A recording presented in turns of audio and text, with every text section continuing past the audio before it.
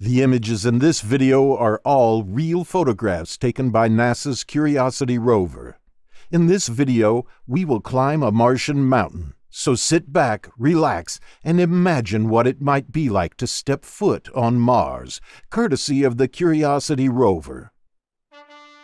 The places that NASA has explored have all been given names, which you will see on screen in the bottom left corner. Landing in 2012, the mission was only supposed to last for 2 years, yet due to the great success of the rover, it was extended indefinitely.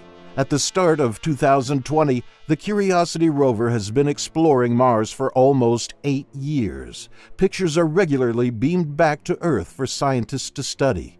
This image shows the effects of roaming Mars for 8 years, covered in Martian dust, but still determined to carry on.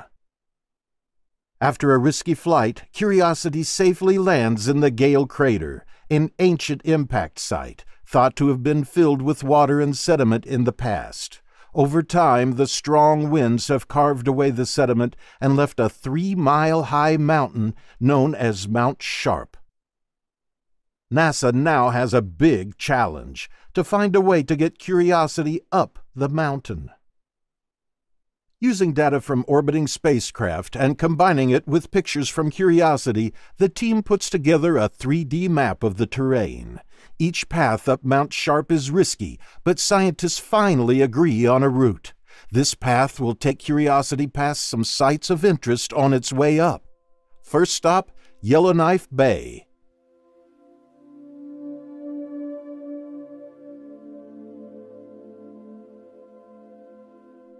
The area here looks to be made up of sedimentary deposits. The science team concludes that this crater was once home to a large amount of water. This is Curiosity's first major finding.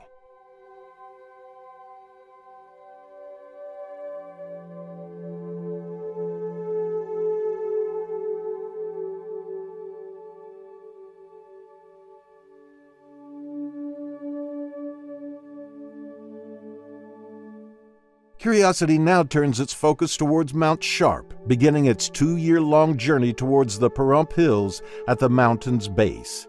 Passing a site named the Kimberley Formation, Curiosity stops to take some pictures. Again, the sediments found here confirm the crater was once a watery place.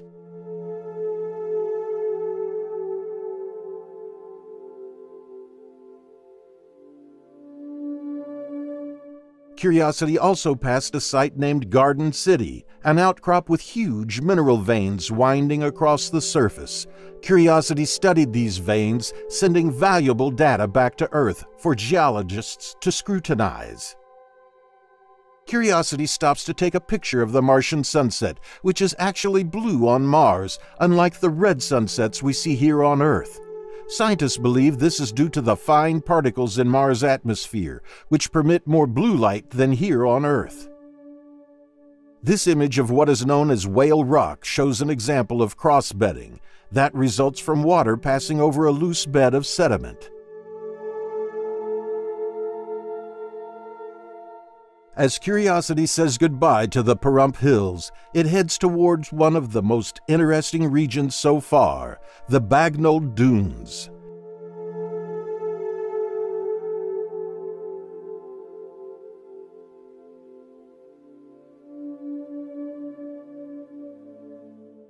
This dune, named Namib Dune, stands at about 13 feet. The Bagnall Dunes were the first dunes ever to be examined up close on another world. NASA took great care when crossing the dunes as to avoid the fate of another previous rover, Spirit, which became trapped in a sand dune during its journey. The chosen path up Mount Sharp will take Curiosity out of the Bagnall Dunes, crossing through the now-kloofed plateau into a territory called Murray Buttes, before traversing back into the Bagnall Dunes. Now kloofed Plateau, the entrance to Murray Buttes, is marked by 2 tall sediment structures, which Curiosity will have to pass through. This image was also taken on the 4th anniversary of Curiosity's landing, or its 4th birthday. The team at NASA had Curiosity sing Happy Birthday to itself. Curiosity studied these structures up close while passing. This one, named the Stimson Formation, is an ancient remnant of eroded sandstone that originated when winds deposited sands after lower Mount Sharp had formed. This layering within the sandstone is called crossbedding and indicates that the sandstone was deposited by wind as sand dunes migrated.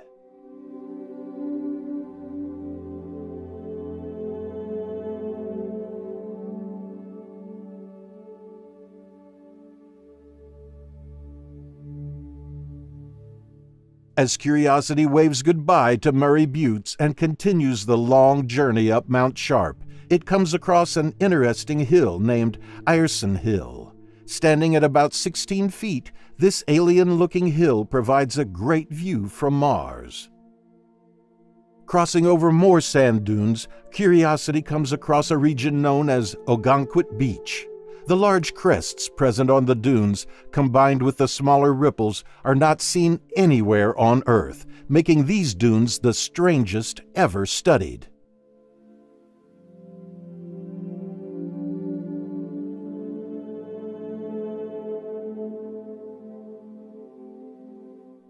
The determined rover now heads towards its highest point yet, a ridge known as Vera Rubin Ridge.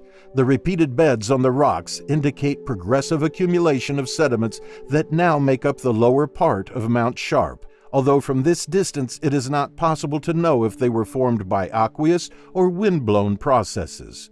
Curiosity will have to get closer. As Curiosity climbs Vera Rubin Ridge, scientists determined that the structures here were formed due to wind erosion, and by being more resistant to the erosion than the rocks surrounding the ridge, some strange formations have been created. As Curiosity reaches the top of the ridge, the view is incredible. It shows the rover's journey so far from where we started in the Gale crater. In the distance is the northern rim of the Gale crater, with Mount Sharp standing at 5 miles high behind Curiosity.